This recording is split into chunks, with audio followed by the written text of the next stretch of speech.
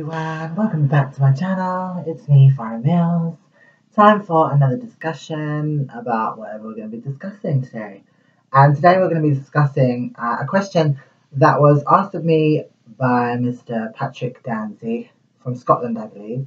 We were talking on the comment section in my last video, and he had a question. And your question, Patrick, was... Let me have a look. Hi, is there any chance I could request a video topic? I would really like advice on how to find transgendered girls like yourself for dating relationships. I'm physically attracted to trans girls, but finding the needle in the haystack is proving more impossible. I live in Scotland. Where can I find girls like you, and what advice would you give? I would really appreciate it. Thanks. Thank you, Patrick, for your question. And yes, of course, I can answer your question to the best of my ability and knowledge, of course. This, as always, is going to be my opinion and my views and what I think the answer is. Personally, obviously, there is always contrary to the rule as it goes. So, right, so first you have to remember a few things about trans women. It's very difficult for us to meet men, and it's very difficult for men to meet us because of stigmas on both sides. So that in itself is always going to be a problem for dating, because, you know, guys may want to try and keep you a secret, not always on purpose. I understand that sometimes they have no choice, but at the same time, it doesn't make us as trans women feel very special or wanted, even if we feel like we're a secret or we're being hidden, because men are worried about what people will think if they find out that they like trans women. It's equally understandable on both sides, but of course, some girls are not willing to be a secret or anything, and they won't date someone unless they are completely out in the open with that person. And obviously that's a big thing to take on if you're a guy, especially if you don't know if it's a serious relationship. So you have to find a bit of a compromise. But I digress. Anyway, so the thing you have to understand with transsexual women, Patrick, I'm talking to you specifically because you asked the question, is that, and of course this is not always true, but a lot of trans women are escorts. This is our job because for whatever reason we found it very difficult to get normal work or normal well-paid work. We don't want to be in environments where people are constantly staring at us or giving us funny looks or spooking us or just being, you know, extremely rude just because people feel that they can, because trans people are nothing in a lot of people's eyes. You know, we're jokes, we're freaks, or whatever you want to call it. So being around that kind of environment constantly is going to drag even the strongest person down. So a lot, and obviously not all, a lot of trans women are escorts. And this is the thing that you're going to have to understand about trans women, is that this, with a lot of trans women, this job comes with them. So even if they're dating and they're in a serious, proper relationship with you, they're still going to be escorting because that's their job. And I think a lot of guys find that difficult.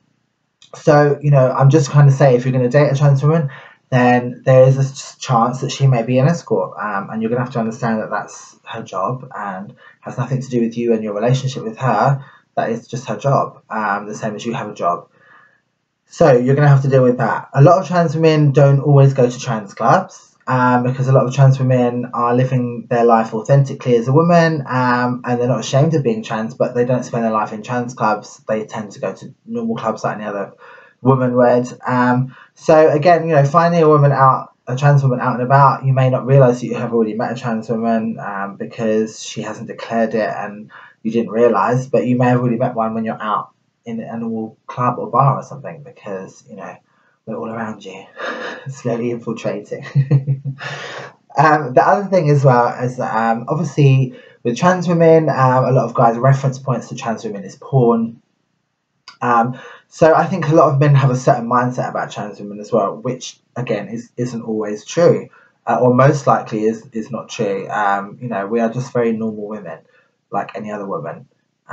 Maybe, you know, we dress a bit more feminine or a bit more in love with being a woman because we've had less time to enjoy it. So we maybe put a bit more of an effort in visually just because it's still very new to us. I'm not saying that women don't put efforts in, I'm just saying that it's still a newer experience for us because we haven't had it all the way through our childhood like other women have.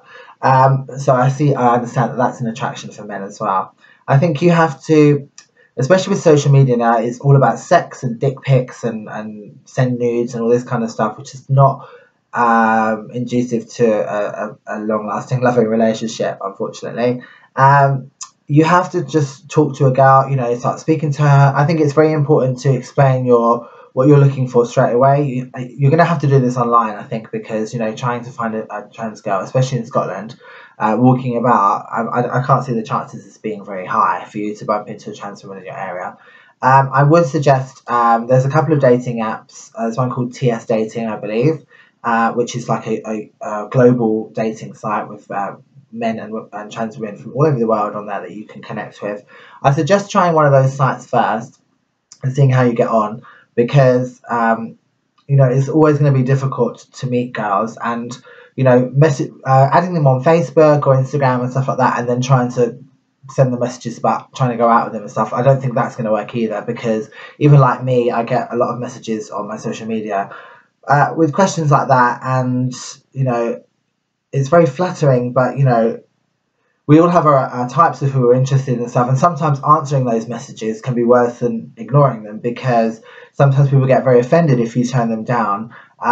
Even being as nice as you can, you know, it doesn't work. So I think trying a dating site where people are on there specifically looking for dating is probably your best bet online, because I think, you know, messaging girls on social media, unless you already know them, they might get annoyed or find it irritating, as anyone would if they kept getting messages from people trying to do whatever they're trying to do in private messages.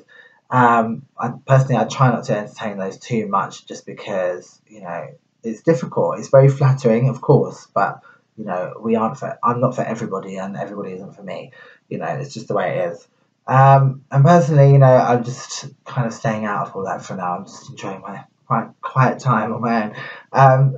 But yeah, I would suggest trying a dating site online, and just be as honest as you can on there, and just always be very honest about what you're looking for. Make sure you have pictures, guys, because there's one thing I've noticed with men: you expect thousands and thousands of pictures and videos and this and that from us, but when we ask you for one picture, you seem to always say, oh, I don't really take pictures, I don't have it. Well, it works both ways, guys. We want to see pictures of you, recent pictures of you, not a picture of you in 1978. Do you know what I'm saying? You know, you expect all this stuff from us, and you know, we put, you know, like for example, I have like over 1,000 pictures on my Instagram, and guys still say to me, "Oh, I'd like a private, personal one of you just for myself." Well, darling, there's over 3,000 on my Instagram account. You know, have a look there. You know, I'm not gonna. Why would I be sending out private pictures to people when I already have tons on my social media? I just don't understand that, especially when they have no pictures or just one, or a picture of them with their ex-girlfriend that they've scribbled out. You know, not really what we're looking for, boys. I hope that's helped a little bit.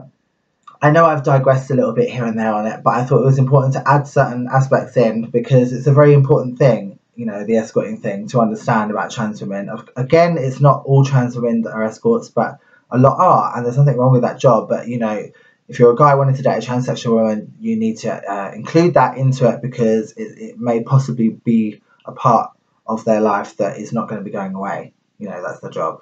So you have to understand that.